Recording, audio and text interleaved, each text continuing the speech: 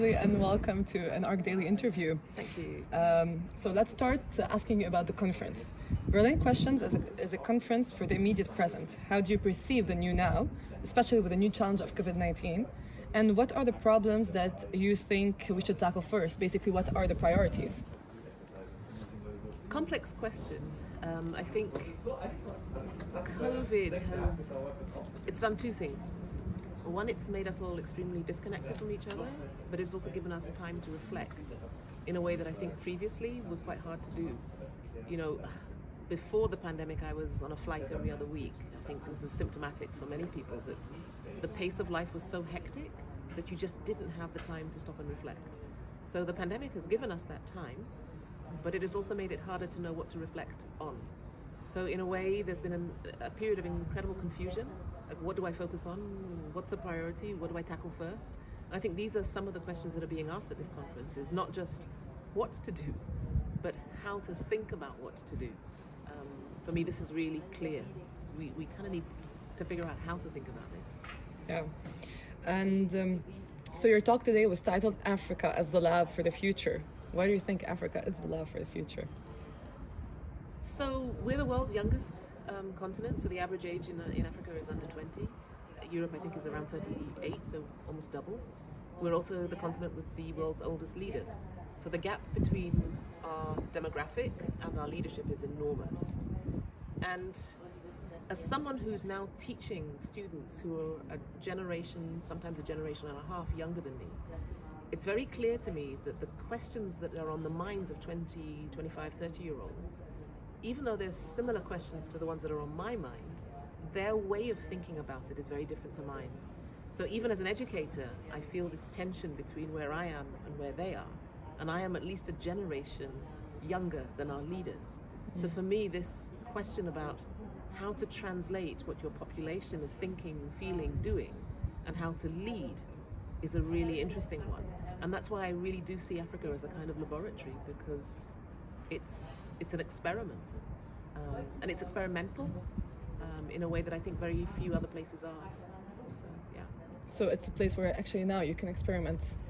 Absolutely. And I mean, when I ran the school, I started a school in Johannesburg, it was very interesting to me that it is possible still to experiment with curricula. It's possible to experiment with organizational structures.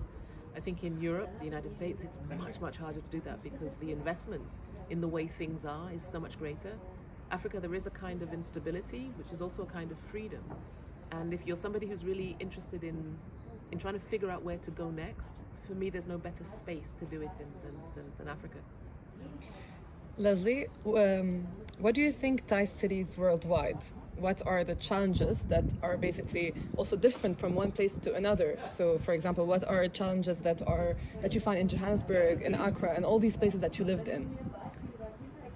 It's a really good question. I think one of the things that I've realized now after maybe, 50 odd years, is that the terms that we use are not universal.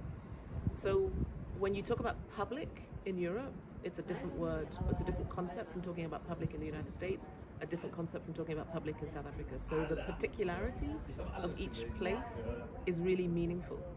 But the language that we use around cities, around architecture, I mean, I've taught now in 3 different continents. In some ways, the language I use is the same, but the meaning is not. And as an educator, this is a really, I think, an interesting space, is how do you translate these big concepts about cities, about urban life, about public, about civic, about the relationship between public and private? How do you talk about those things if they don't mean the same thing in the different contexts where you are? So you said today that we cannot expect to keep doing the same things and expect results. It's an invitation for change and for action. But how can our action actually prevent an unequal future? So I'm going to get into trouble for saying this, but one of the first things that I was told when I was working in the United States, I started my position just before the pandemic. And as the pandemic was unfolding, there was a lot of pressure on leadership to communicate. You know, like in a crisis, that's what leaders do, you communicate. And because it was very unscripted, like nobody knew what was happening. I remember when the mayor of New York issued, I think they call it a shelter in place, an order. I didn't know what it meant. So you were acting very instinctively all the time because the situation was... Should I keep going? Because the situation was unfolding very, very fast. And I reacted instinctively and started to talk about what I saw. And what I saw was an incredible amount of inequity. I saw inequality almost everywhere I looked. And I would talk about this in my messaging. And I was told to be very, very careful about what I say in America, because this is a society of winners. Americans don't like to hear that they're losing.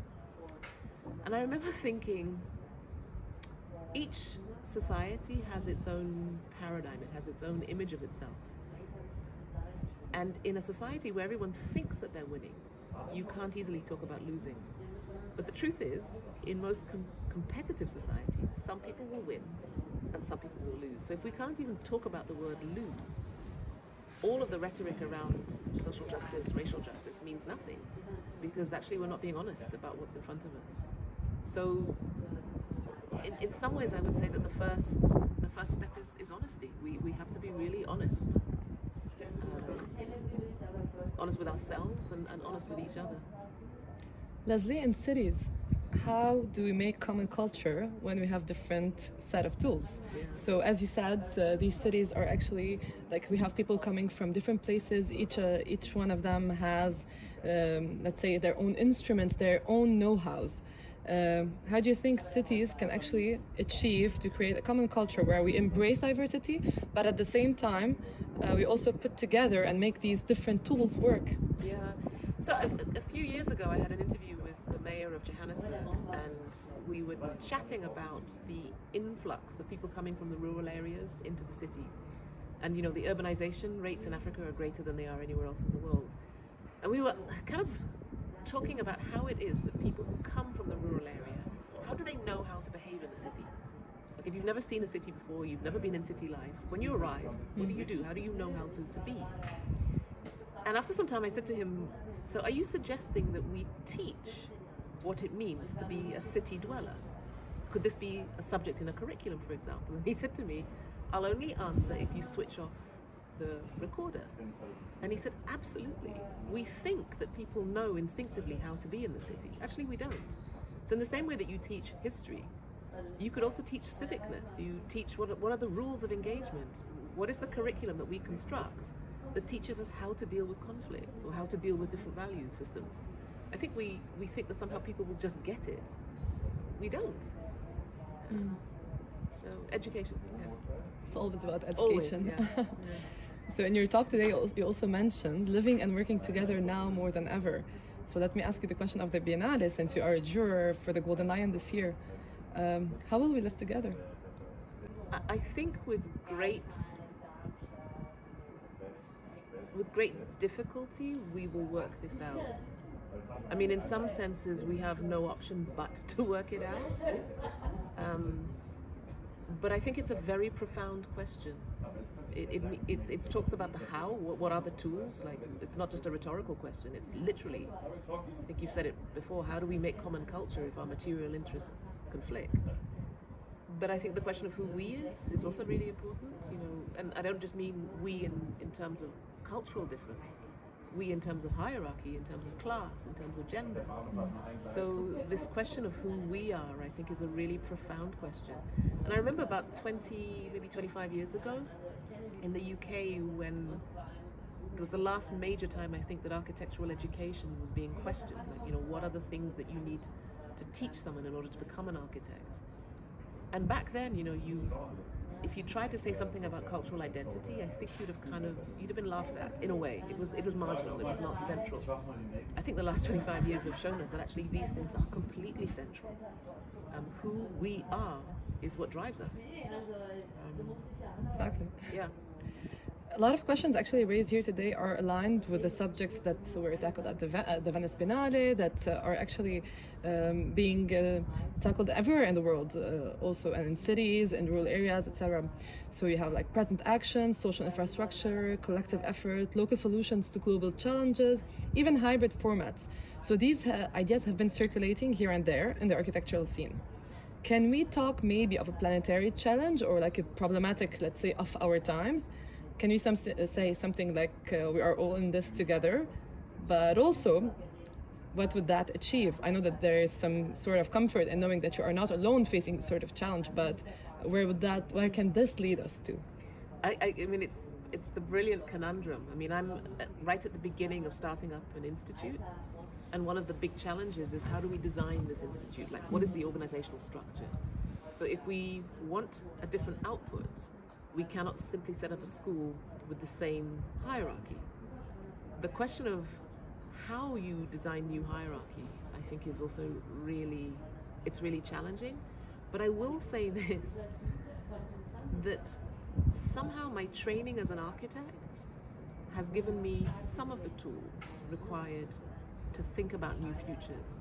And I think it's partly, there's two things I think is really important here. Every architectural project is also a proposition. Like, we can't just critique, you know, we have to propose something. So built into the way architects are trained is the idea of something that will come. The second thing is that architects usually think quite three-dimensionally around a problem. And it sounds like a cliche, but actually I know now when I'm thinking about how to do something, I'm thinking about how I look through the situation. I'm thinking of what it's like when I look from above. I'm thinking really three-dimensionally about it, and that was my training. So in a peculiar way, I want to say that the education of an architect is actually a really fit education for a whole range of things that are actually nothing to do with buildings. Mm. It's about the design of society, and this has a dangerous aspect to it. You know, that's the demagogues that, you know, can appear, but it also has a phenomenally productive and creative side to it. So for me, it's a really unique set of tools. Since actually you mentioned this, I want to ask you, what do you think the role of architects are in visualizing the future? I think they're absolutely fundamental, and I think for a number of different reasons, and I've said this many, many times, architecture is all about translation. You know, you translate an idea into a drawing into a model into a building into a city. It's this constant displacement of meaning. You shift in scale, you translate. Process.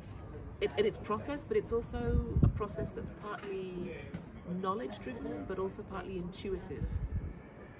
One of the things I realized when I was teaching or when I have taught in Africa is that there is almost no African alive who doesn't speak more than one language. Most Africans speak a minimum of 2 languages. So there's something about that constant translation where the training sits very, very well in the kind of DNA of the general population. And it was the first time I thought of architectural education as a way of being. It's not just something you receive and you train. It actually changes the way you think. So there is something, I think, in the tools that we're given that will enable us to imagine, literally to design a different kind of future. And if we think about architectural education only as training, which I think is the way it's often thought of, you know, training to become an architect, I think we miss the point. The new now is not new at all for a lot of places around the world, as you mentioned. Now that we have more awareness, what do you think is missing to actually achieve results, especially when it comes to social justice? So protests have taken up the streets and the public spaces around the world to advocate for urgent issues that have been, let's say, neglected or put on pause. But what more can people do? You know, it's not something that we usually talk about. And I remember, and I'm going to speak very personally here, when I experienced death in my family for the first time, the people around me fell into 2 categories. The ones who said, what can I do? Tell me what to do. And the ones who said, you need a cup of coffee, here are some flowers. And for those who asked me what to do, I felt very strongly that they wanted me to take the responsibility at a time like that of telling them how to behave. The ones who came into a situation and said, look, you look really tired, here's a cup of coffee, took the responsibility of my grief. They took it. That's what I would call empathy. What I got from lots of other people was sympathy. And I think the difference between those 2 things is actually key. If we can train people to think empathetically, which is to say that you put yourself in someone else's shoes, you try to figure out what this means to them, the tools I think that emerge out of that situation are they're better equipped. What I think a lot of people want to do is to perform sympathy.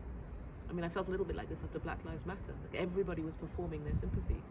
Actually, this situation doesn't need sympathy. This needs empathy. This needs somebody to stop for a minute and think, what is this like for you? And that's only the beginning. You can't stay in that state forever. But as a starting point, for me, it's absolutely fundamental. So today you spoke also of imagination and creativity. How do you picture the future of big cities, of metropolises? I can't remember who said it, but the city is the place where we meet people who are not like us. I think that's, for me, that's the first thing about a city.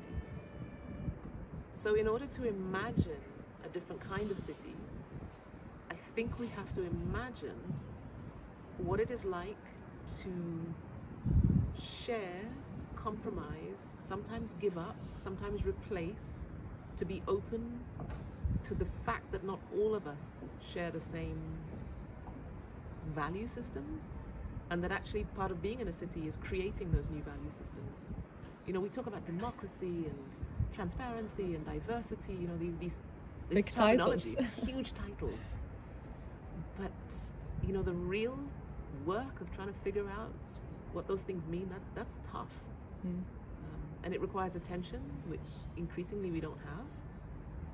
And it requires a kind of, like I said before, like an honesty.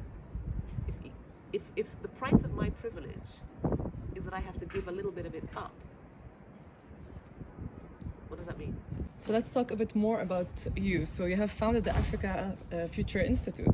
Can you tell us about your work in the institute? So this school has been at the back of my mind for a long time, almost 30 years. And the closest I came to it was in Johannesburg, where we started a new school. It was in an existing university. And it grew very, very quickly. It had about 100 students by the time I left. And it was an amazing, amazing experiment. And I was headhunted to move to the United States. And in some ways, I thought that what I was going to do there would be something similar, to bring the same ideas about curriculum change and so on to the US. And I found very quickly that actually the two contexts are very different. But after that experience in the States, I thought, I'm a little bit tired of trying to do this in someone else's country. Like, I can talk about doing this elsewhere, but in some ways you need to do this where you're from. So I've moved back. I mean, I've been going back and forth to Ghana for 25 years, but to live and work there is very different from visiting. And in some ways this is like the last act for me. I'm in my late 50s now. I probably will not have another job. So in some ways it's a good time, because I'm going to give this thing everything. And at the moment we are building the infrastructure for the institute, trying to work out, like, what does the organization look like. But there's a lot of appetite, I think, externally to see a school like this succeed. So I feel incredibly supported in some ways, and in some aspects also incredibly alone with it, which I think is a good thing.